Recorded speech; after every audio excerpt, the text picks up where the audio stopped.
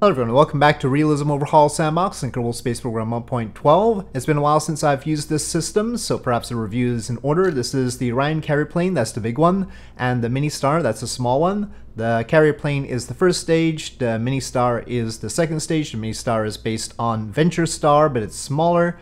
It does have aerospikes in the back, 3 of them, but they are smaller aerospikes.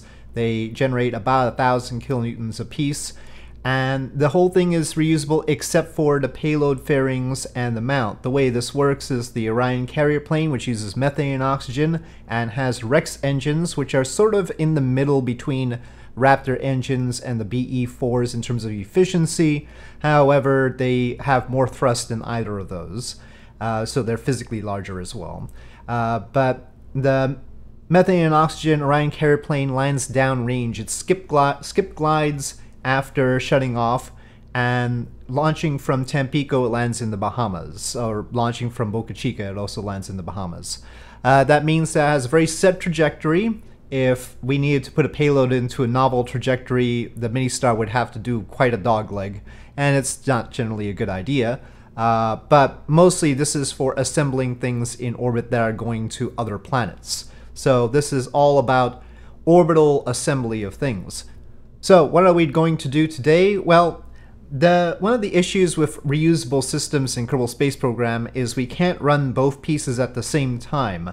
Of course, people have used FMRS or something like that to switch between them after, getting the payload to orbit, switching back to the thing that's supposed to land and try to land it.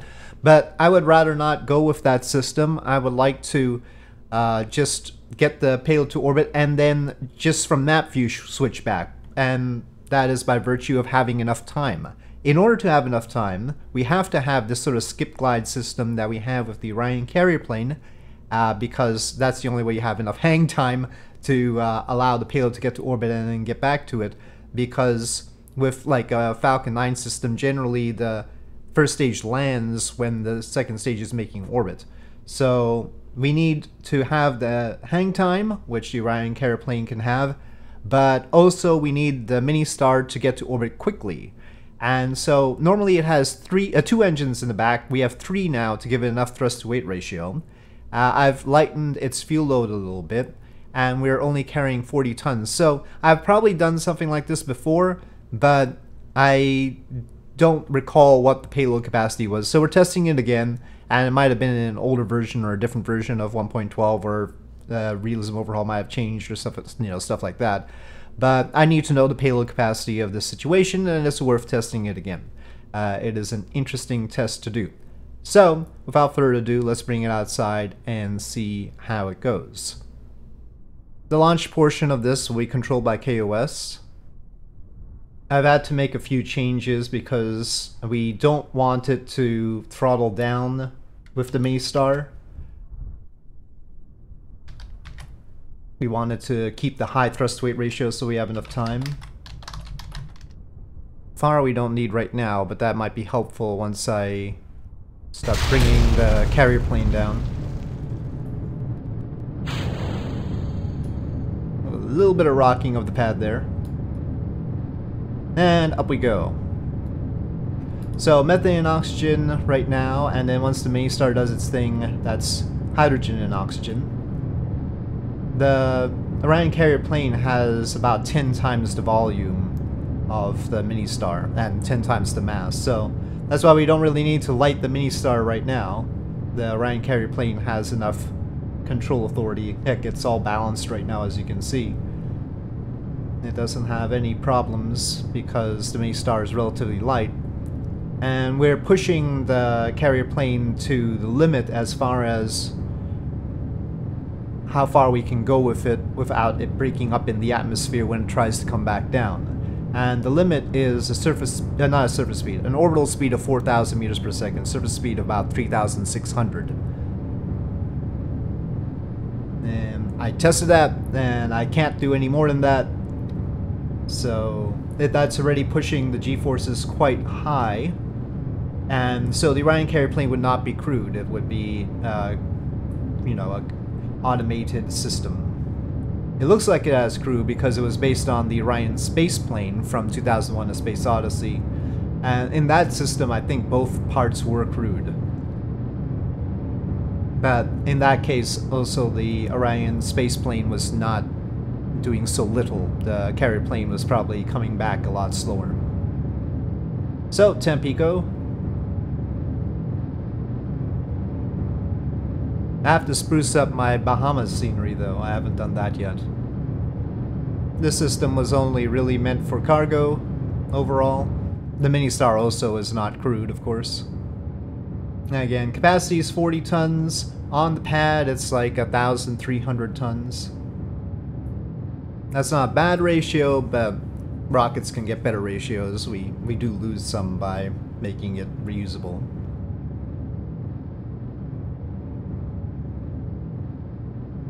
But we don't actually save much fuel in order to have the returns. And that's because all of it sort of glides back. So there, the Orion Carrier Plane switches off 4 of its engines, and that's to maintain the balance. You can see the pitches now being taxed as the Orion Carrier Plane gets lighter, and so the stuff on top is proportionally heavier.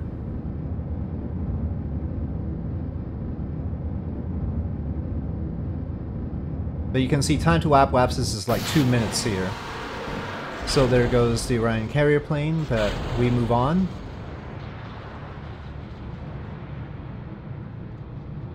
We just release fairings at the same time. It's more convenient. We're definitely at a good enough height. After all, right now the thrust weight ratio is quite high.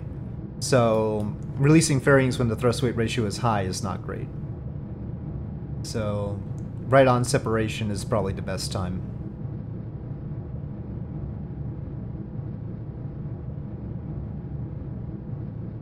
Now, if it doesn't pitch down, then there's no way we would have enough time to get back to the Orion Carrier Plane before it hit the atmosphere. So this pitching down is indicative of the fact that we are trying this particular method of recovering the Orion Carrier Plane out. If we had 2 engines, it wouldn't pitch down like this. The tiles on this are meant to be the VentureStar tiles, which are actually metallic tiles. They were, well, they were expensive. Inconel and, or Inconel, however it's pronounced. And that is why Starship is not using this particular system. However, it was considered a more reusable system than the shuttle tiles. And they were fairly lightweight, but they were just really expensive.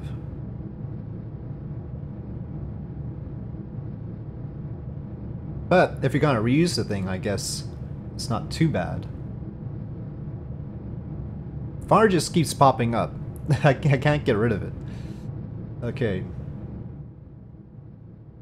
Well, it did throttle down. I didn't actually want it to throttle down, but we're in mode 4. Maybe I didn't get rid of it in mode 4. Well, let's still throttle down. Well, there's nothing that's telling it to throttle up again. Is probably the problem. I guess it's for the best, though. It depends. How is the carrier plane doing? Well, the carrier plane probably passed apoapsis, but it's not hit the atmosphere yet. It's pretty close, though. 174 kilometers and descending.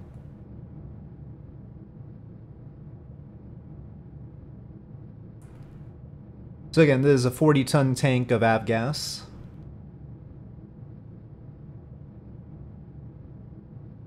And maybe we could carry even a little bit more up, but this is to a fairly low orbit right now.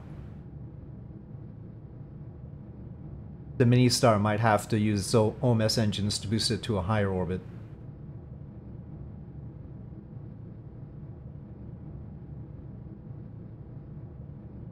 Okay, it did make orbit, about 300 meters per second left, and switch. 155 kilometers, so we're just barely making it. The efficiency on the Ministar's engines is 455 seconds of ISP. Ooh, we don't really want to be pointed down though. Sure does. Nope, don't point down more. Come on. The RCS on this is not super powerful. After all, it doesn't have much to do. We're hitting the atmosphere nose down. Well, I mean, it's very thin atmosphere, I guess. So, now we have to get to the Bahamas, which is here. That's the runway we're aiming for. Now, this skip glides, so we are expecting it to bounce up in a very intense fashion. To some extent, I've tested this before, but it's been in different installs and different versions with different mods, and you know how that is. I'm pretty sure Realism Overhaul's been updated since the last time I tried it. The angle we're maintaining over prograde, or the velocity vector, is 30 degrees, and that's about the limit. Here we go. Here's the intense part. And it really can't maintain a pitch too much more than that. Lots of overheating. That's another... Oh, don't worry about those. That's the Separatrons. I don't know why they have the heat limit they do. I really could have used those, though. The air brakes. What's the heat tolerance on those? 448 Kelvin. I ask you. I think the air brakes should be able to take more than 448 Kelvin. The Separatrons had 773. The fairings had 773. I don't see why the air brakes can't have 773. I'm sure in previous versions they had more heat tolerance because they did not blow up before. So, yeah. Okay, we are going up, so that's an important piece of information. We're a little bit north of the runway there. And can we really glide enough? Well, let me just, well, when the fuel ever gets settled down again, I'll try to use up what spare we have left. It shuts the engines down at 4,000 meters per second orbital speed, so we have a little bit left to use here. That isn't residual. We might as well, since we want to be as light as possible when we land. I can see the main island of the Bahamas right there. Now, for this video, I'm not testing the Ministar re-entry. That's something separate. That has been tested before, but since I haven't used the system in a while, I feel obligated to maybe retest that too. And I honestly don't remember if I got it back to the runway at Tampico. I don't think so. I'm not sure. I feel like something has gone wrong here with Florida, but anyway. Well, the engines are still not settled.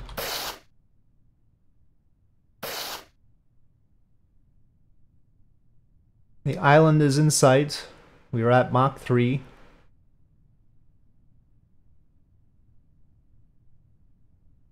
I'll just stop it from trying to pitch up too much. Actually, atmospheric autopilot time. Try and use the RCS. There isn't much that allows for settling the fuel down on this. Come on! Let me use that fuel up. The island is beginning to look a little bit far from this altitude. We are subsonic.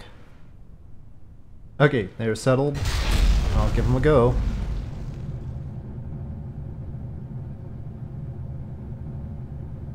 Putting jets on this thing was always an option. Jets that use methane. Alright, well, we have to stretch this glide as much as possible. Fortunately, it is very light because it's empty. It's just a big empty fuel tank on wings at this point. See, the thing is, we add another engine to the Ministar, and I tried to counterbalance that by reducing the fuel in the Ministar, which still worked for 40 tons. But I'm feeling that we're falling a little bit short here.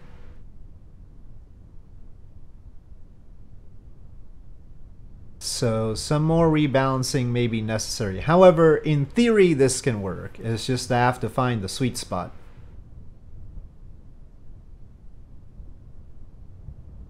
You know, could we make it a seaplane?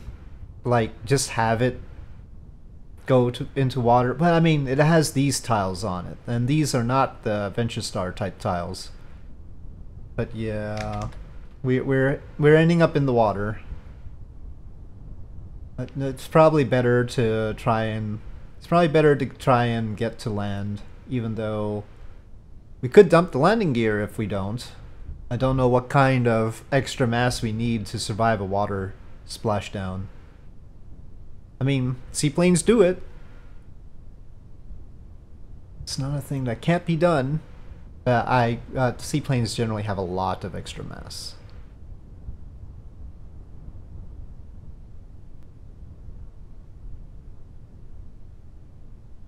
Anyway, this sort of serves as a reintroduction of the concept since I haven't used it in a while.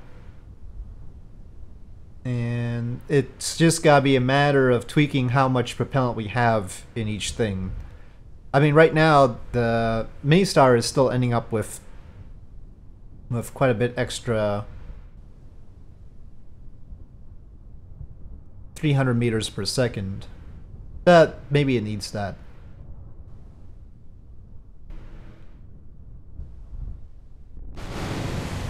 Well, I mean, in Kerbal buoyancy, it can splash down just fine, as you can see. I'm not too sure that we're going to be buying that. It's also not very light by the time it comes down. 133 tons. It's not a small sucker. No. No cheats making it light, that's for sure. We were just here. So it's just a matter of how I can close that gap. Jets add mass, but then maybe that'll just take out of the extra fuel that I used. Remember, I burned some extra fuel with the rocket engines. If we just use that with the jets, maybe that'll counterbalance the extra mass of the jets. There's many things. There's many variables. But anyway, for now, I need to figure out how to get the air brakes to survive. That's one thing that would be helpful. Alright, so that was the test and the result, and I will return with improvements. For now, I will say thank you for watching. I hope you enjoyed this video. If you did, please do press like. If you have any comments or suggestions, please leave them in the comment section below, and I'll see you next time.